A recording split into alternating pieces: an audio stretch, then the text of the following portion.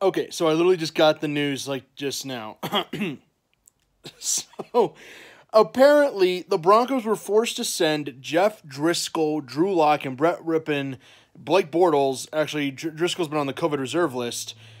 We were forced to send them all home. And instead of maybe delaying the game, pushing back the game, doing what should be done, nope, the NFL has decided, no, let's, out of fear of contact tracing, the Broncos will play with no quarterback. And again, Lock, Rippon, Bortles did not test positive, mind you. This is just out of fear of contact tracing, no quarterback.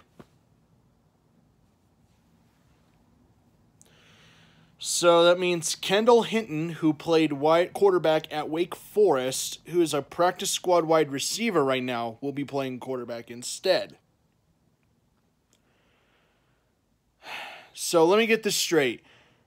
Certain teams get their games pushed back with just a couple positives.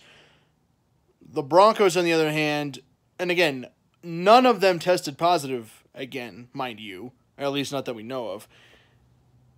And we got to play anyway with no quarterback? Like, how is that fair? NFL, did you really have a plan for this? Just in case this happened? Did you really?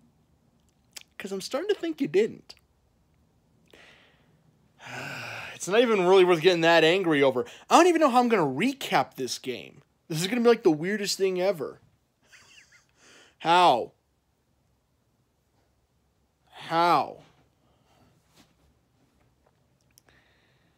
The only positive twist I can get out of this is, hey, if you're a hockey fan, you know this.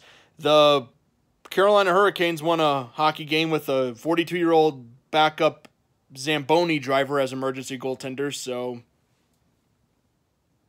who am I kidding? At least the Saints, you guys get a nice win. I don't know what I'm going to get from this game. I don't even know how to feel about it. Like, I literally am filming this on my phone. I literally just got the news. Like, how did you not have a plan for this? Come on. So I guess we play without a quarterback tomorrow.